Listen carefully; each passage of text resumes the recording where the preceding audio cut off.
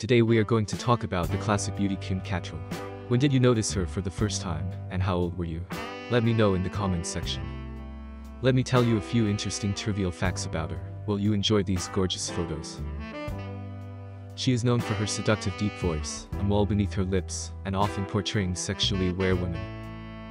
According to People magazine, she was one of the 25 most interesting people of 2001. In 2020, she became an American citizen to be able to vote after being a British and Canadian citizen for most of her life. She was booked on Pan Am Maid of the Seas Flight 103 from London's Heathrow Airport to New York's JFK Airport. Despite having remembered to buy her mother a teapot from Harrods in London, she changed her mind at the last minute. Pan Am Flight 103 was destroyed during the Lockerbie bombing, which killed many on the ground and left no survivors.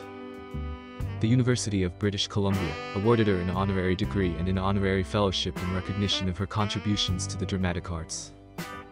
According to Kim Cattrall, when she first moved to Hollywood, she was told she was gifted, but needed to lose weight. There was a little gap in my teeth that needed to be filled. Maybe I should cut my hair and wear something other than jeans. After that, there's this big redo. I found myself seeing a dermatologist and on a diet all of a sudden. I kept thinking, wow, this has nothing to do with my job. It's just about my appearance.